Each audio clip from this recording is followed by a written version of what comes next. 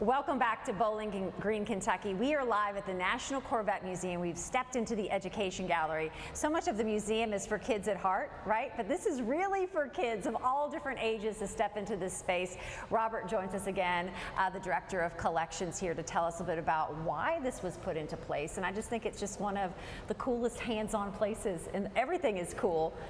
But this is a space where kids can really touch things and not get in trouble for it, right? Exactly. No, they're able to come in here. There's a lot of tactile elements here, and research has shown that that's the way you really engage with kids, is get hands-on. So the McMichael Family Education Gallery is one of our newest galleries, and the whole purpose is to engage students of all ages, like you said. I love that it is kind of geared for different levels, wherever a kid is, kind of in their education journey, because who knows, you may have a future engineer out there that visits, you know, and that could be a really cool thing, a future Corvette enthusiast, who knows. But even just with the wall behind us, kind of, I love this encouraging, where it's telling the story of how it's assembled, right? And all you have to do is flip this to feel, oh, this is what the interior feels like, or this is what that leather interior, you know? This gives kids and adults, we see a lot of adults do it too. They come over here, they can actually move this, they can touch,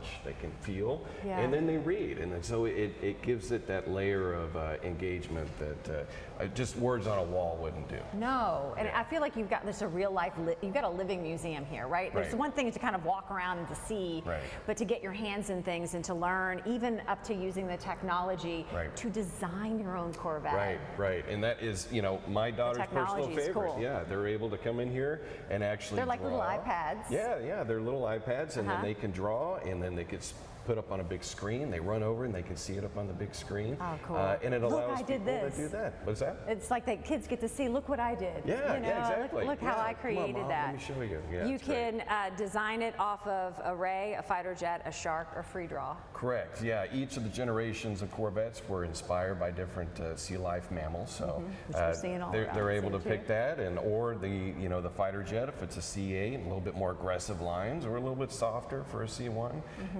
It gives them that opportunity.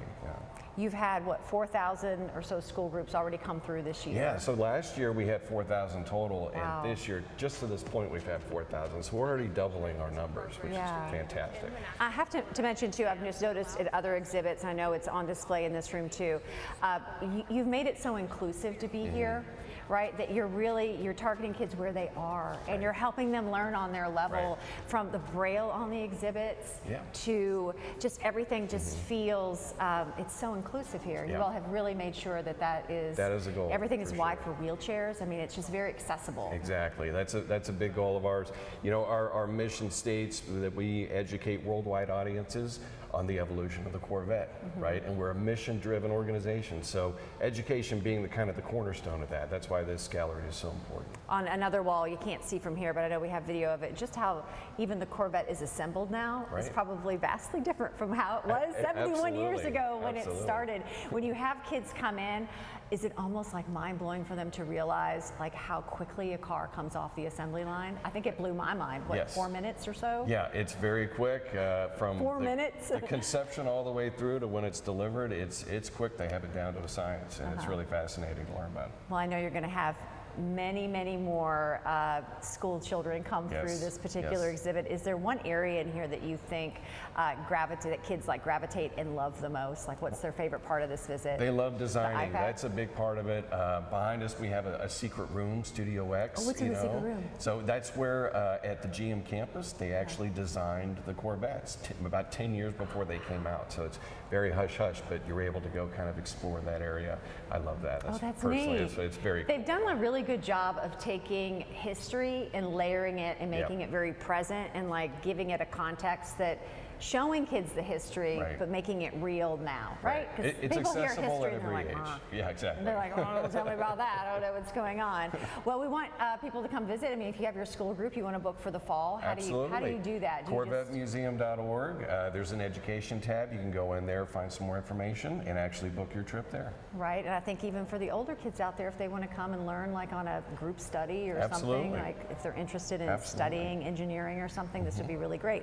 So it's so easy to do. do. If you're watching this and you're thinking, oh my goodness, we got to load up the kids and head on down there, all you have to do is go to corvettemuseum.org. There's a tab that talks about plan your visit. Just from there, and then come on in, and there is lots to do for kids of any age.